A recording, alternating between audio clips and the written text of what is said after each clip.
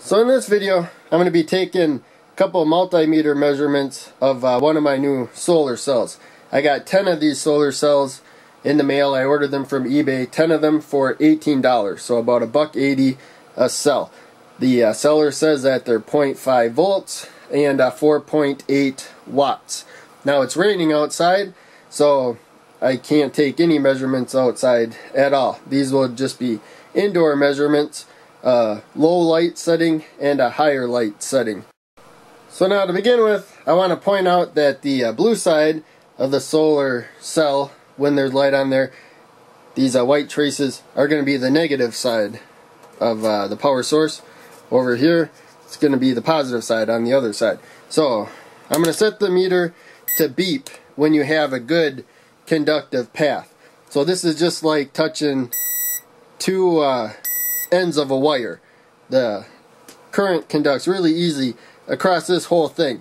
This is all a conductive area. So when I'm taking my measurements, I can just touch the red probe to any part of here, and that'll give us the positive side of the power source for our reading. So it's really easy to make a connection there.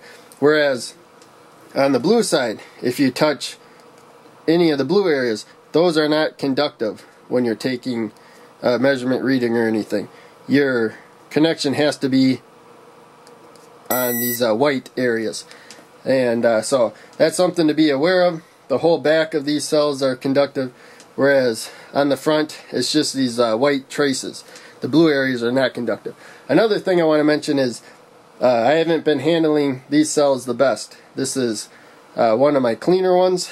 The other ones that I handled more, I touched them and stuff, and as soon as you touch them, even if you just washed your hands, right after I wash my hands I touch them, and I leave a little like grease smudge. So make sure you don't touch the front of these cells if you have them.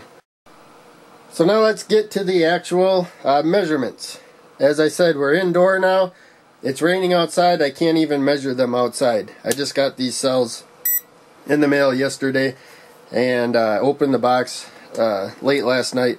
So I don't know how they're gonna be outdoor yet, but we can take some indoor measurements. So right now we have about a 60 watt light bulb worth of light above us.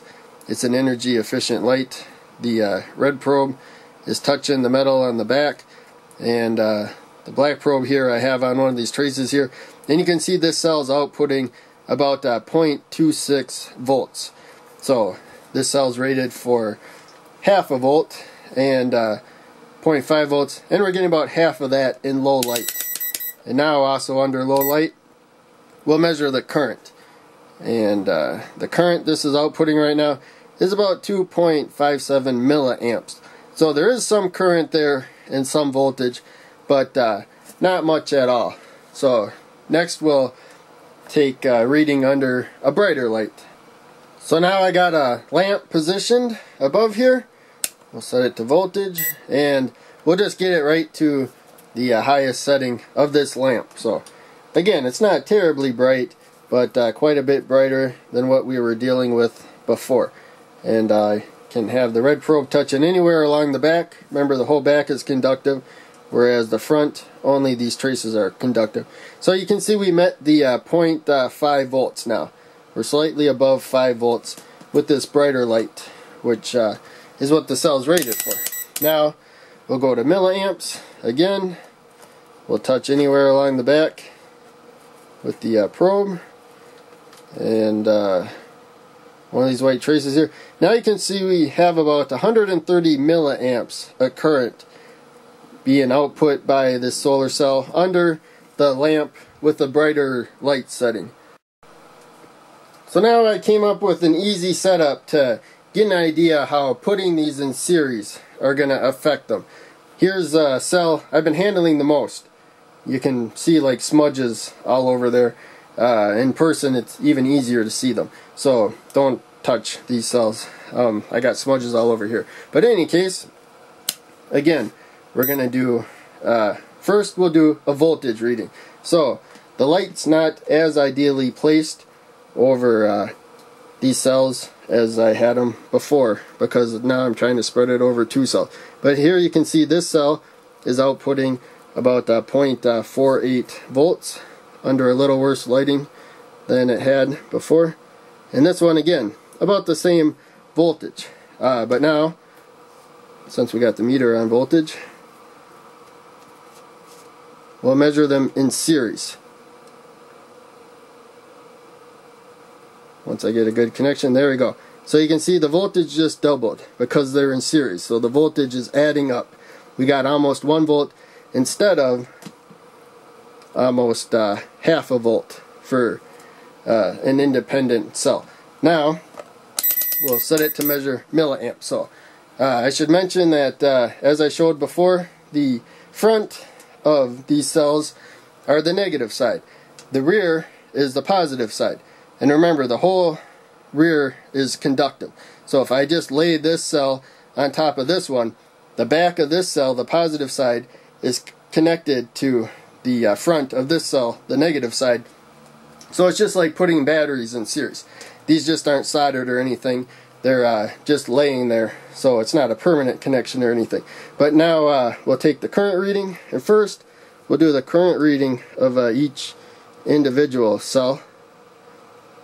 And right now, there we go, I got a better connection.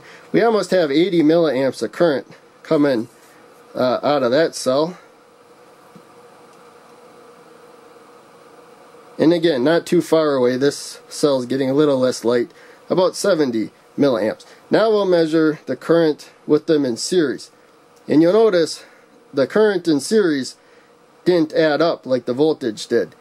There's about the current of one of these cells. So that's one of the trade-offs when you're putting power sources in series, is you don't get as much current, because remember, the current has to flow through both of these. The current that each one's producing now has to go through 2 components. So that kind of knocks off a bit of the current. So that's why I'm doing these tests, kind of get an idea of how different setups are going to affect things. Now, of course, this is just indoor lighting. Outdoor lighting, hopefully I'll get a lot better results all around.